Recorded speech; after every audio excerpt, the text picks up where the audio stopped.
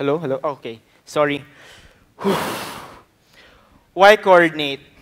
I think that this is an especially important question given that many of the biggest problems we have today, climate change, poverty, economic inequality, all of these things require global action, global collective action. And yet, I mean, just looking at the headlines we have today, looking at all of the different things that are happening all around the world, in Europe with the Charlie Hebdo killings, in the US with the killings of Muslims, or even in Russia where gay people are being killed, I think it's clear that the need for coordination is there. But I don't think we have to look too far from home to think about the importance of coordination, of working with other people. We just have to look at the recent Mama Sapano incident and the long-standing war in Mindanao, and you can feel that need, that desire for us to actually act and to work together with other people. And yet, when I think of what collaborative action means, it's difficult to act. It's easier said than done. Because when I think about collective action, I almost feel like our world today is stuck in a sort of action paralysis, a contradiction, where we want to reach out to other people who are different from us. We can see this in our social media accounts, in a desire to go all around the world. And yet, at the same time, we're not. We're limited to those accounts, or maybe to just talking about those things. In a way, it's like we're screaming really loudly, but we're screaming into a pillow. We're loud, but we're muted. So what I hope to do today is to point out why coordination is important. And I'll be doing that not by giving a process, but rather to point out what happens when you don't coordinate. And from there, draw on a sketch, kind of a precondition, a philosophical principle for what collaborative action should be. And in answering this question, I'll be reflecting on my experiences in Taskforce Anti-APECO, where I first participated as a student in Ateneo, and now 2 years later, part of the task force. So, first question then, what is APECO? APECO is an Aurora Pacific Economic Zone and Freeport Authority, a 12,923 hectare special economic zone based in Casiguran. The farmers, fisher-folks, indigenous people oppose this project precisely because it threatens to displace them from the lands of their ancestors, the lands that they worked on, and the lands that they want to leave to their children. I'll just show a very short 1-minute clip taken 2 years ago, taken at the height of the march, the 18-day march from Casiguran to Manila. So hopefully we get a sense of what this issue is about.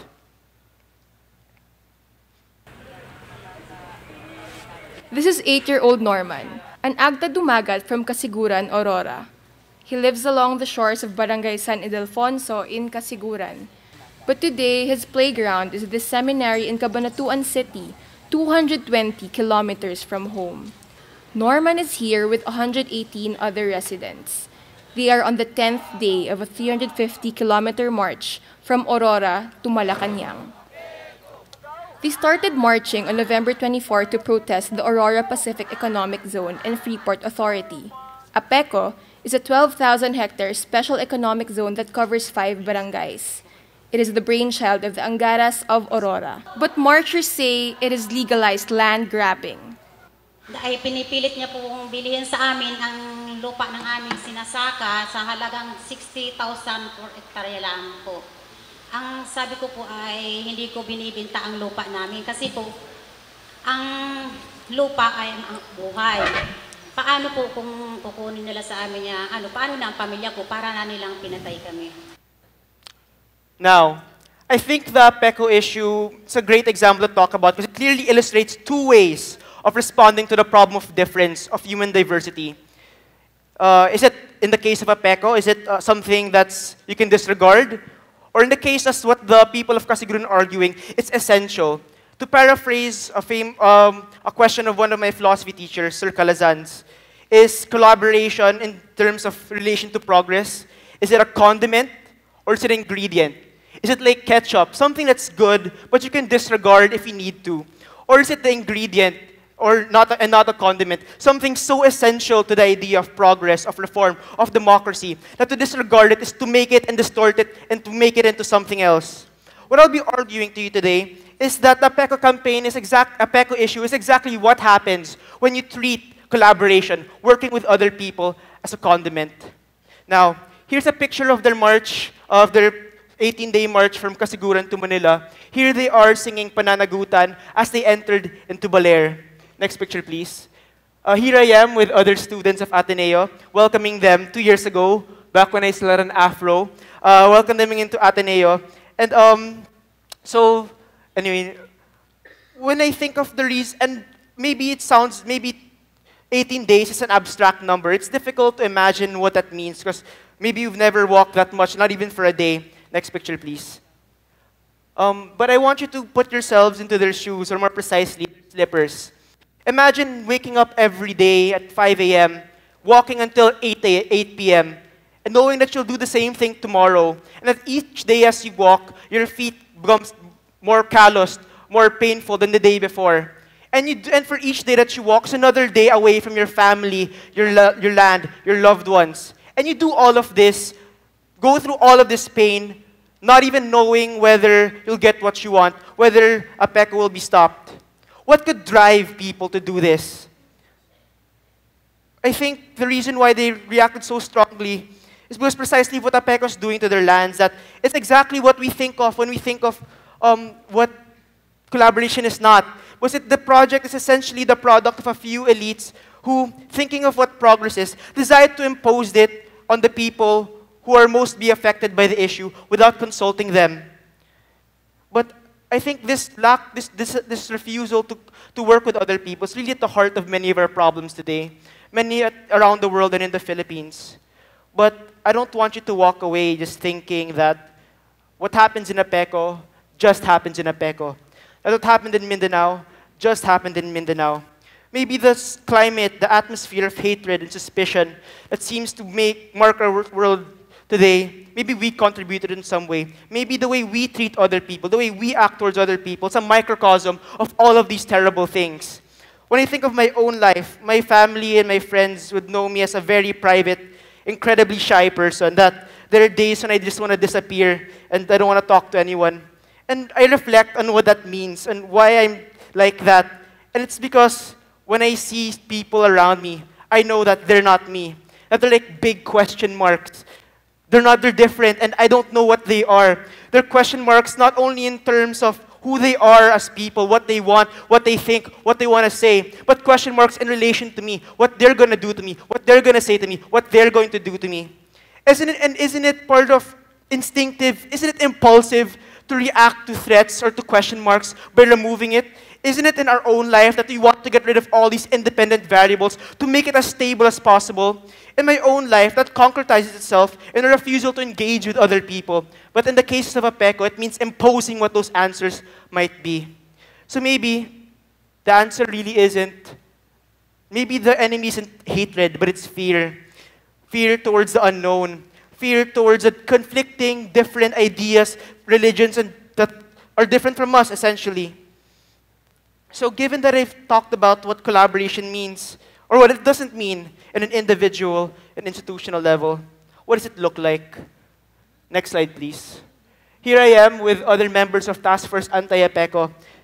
And I really think this campaign is a picture of diversity. Because when I think of even the local task force, i.e. the organizations based in Casiguran, are made up of farmers. And out of those farmers, there are different kinds. There are the ones rice farmers, and there are coconut farmers. And then there are the fisher folks, and then there are the indigenous people. That alone is already a perfect act of collaboration because, as we all know, historical tensions have existed in the past between these different groups, between the land, and yet they're able to march together and fight for their advocacy. But the picture becomes even more beautiful when you take into account all of the national support groups which I'm part of. When I think of the students from Ateneo, from UP, from St. Scholastica's who became involved in this issue. When I think of the lawyers who are involved in this issue. When I think of the foreigners from Switzerland who are actively supporting this issue. None of us had even heard of Casiguran or APECO prior to their involvement, yet here we are working with them. And I really think that maybe looking at that maybe analyzing this idea, this task force would give us a sense, a principle of what collaborative action looks like. Because from my experience, the reason why we're able to work with each other is because when we go gather, we accept that differences exist between us. That I'm a student, I'm from Manila, you're an indigenous person, yet we don't allow those differences to prevent collaborative action. Rather, we treat people equally, even if they're different from us. But I don't think these differences disappear, even when you work with people. I don't think collaboration, cooperation means homogenizing, getting rid of those differences, making people like you. I think what it really means is those questions still remain even after you work with them. Like in my case, I've been involved in this issue for 2 years. And there are some things that I don't understand, both on a conceptual and an emotional level. For example, why is land so important to the people of Casiguran? Because if you talk to for example, Kuya Vic Abajo, na nagtadumagat of Casiguran, he will tell you, this isn't our form of development. Because development for us is being able to take care of the land of our ancestors and being able to leave it to our children. I don't understand what that means exactly because I'm a city boy. I grew up in Manila, I grew up in the States. You can put me anywhere and I'd be fine. You can put me in Quezon City, you can put me in Makati, and I'd be okay. 2 years later, the feeling still remains the same. Even after spending time with the people, I still don't fully grasp what land means to them. And I think the same thing would also go for many of the other people in the National Task Force. They don't understand everything that the people are actually thinking about, and yet they're still there. The question is why? The differences remain there. They're still there, but they're still part of the campaign. We're still working with them. And now I'm going to be a bit corny and say that maybe, just maybe, the differences that our mind can't understand or even grasp, our heart is able to accept and embrace. And I found this to be very true from my own personal experiences. I remember when the marchers were going to Manila, I was tasked by the organizations to prepare Ateneo for the marchers. So this meant going room after room every day for about a week, talking to people about why this issue mattered. I was accompanied by Nanay Adarlina, a farmer from Casiguran, and Brother Armand, Agtadumagat. And every day, I would hear them say the same thing, essentially. Our land is important because this is the land of our ancestors and we want our kids to have it. And so conceptually, as I spend time with them, the questions still remain the same. Yet, in seeing them and seeing them for myself, struggling, imagine going up to Atenistas and you're from Casiguran, you've never been to Ateneo, and you have to talk to people who don't care about your issue. Imagine how difficult that might be. Seeing them do that day after day made me think, wow, how important their land is really that important to them. So the conceptual questions still remain the same, yet I think maybe, I don't say resolved, but I was able to accept those questions and become part of that campaign precisely because of seeing how important it was to them face to face, because of the time I spent with them. That's why when the interesting thing about the campaign is years later, many people who are also part of that campaign are still part of it even now. And the question is why? Because when I came into this campaign, it is really a question about, I'm interested in political issues, and it is a question about stopping economically unviable development projects that are exclusive, that don't respect the rights of farmers, fisher folks, indigenous people. That still remains the same. But the difference is that it no longer became about that, but also about protecting the land holdings of my friends, about making sure that Tatay Vic is able to leave something his kid, about making sure that Brother Armand is able to send his kids to school with that land. It no longer became about stopping the issue itself, but protecting and helping out my friends.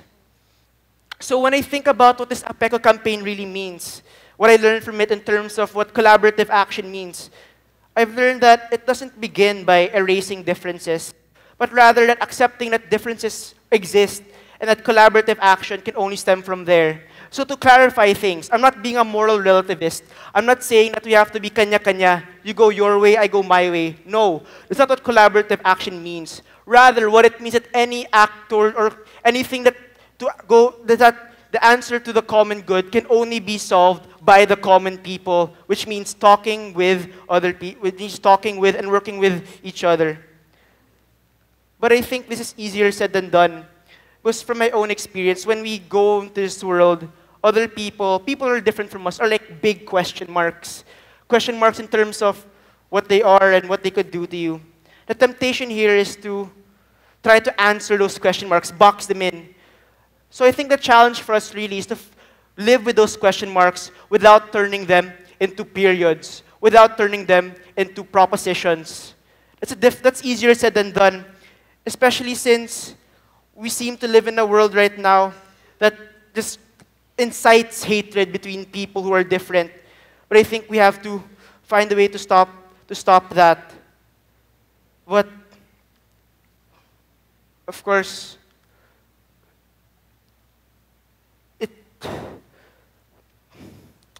sorry, it's just hard to say. Because, I mean, even right now, I can feel that block.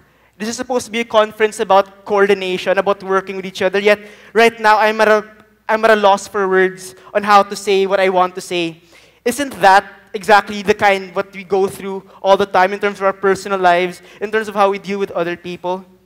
So maybe, just maybe, the challenge for us now is to find a way to translate this kind of individual alienation we have into collective action, to find a way to translate our prophetic outrage, our blind outrage into prophetic rage, to find a way of turning pessimism into activism. We have to break the myth that the only thing we can do in response to something like Mama Sapano is to post a really long Facebook message, get a few likes, get a few shares, and then just deal with it afterwards. And okay. So to wrap things up, I'll like to quote something I said when I was a student before, that maybe the only way to the only way for us to not marginalize other people is by working with, being with, and speaking with them, instead of being for, speaking for, and being for them. If we are to fight for oppressed women, for the people of Casiguran, let's do it as equals rather than as self-proclaimed saviors. Only by seeing our unequals, so-called unequals, as equals can we finally become equal. When I think of Casiguran now, before I used to think of it as a place far away with an economic zone, but now I think of it as I think of the faces and families of my friends. Thank you.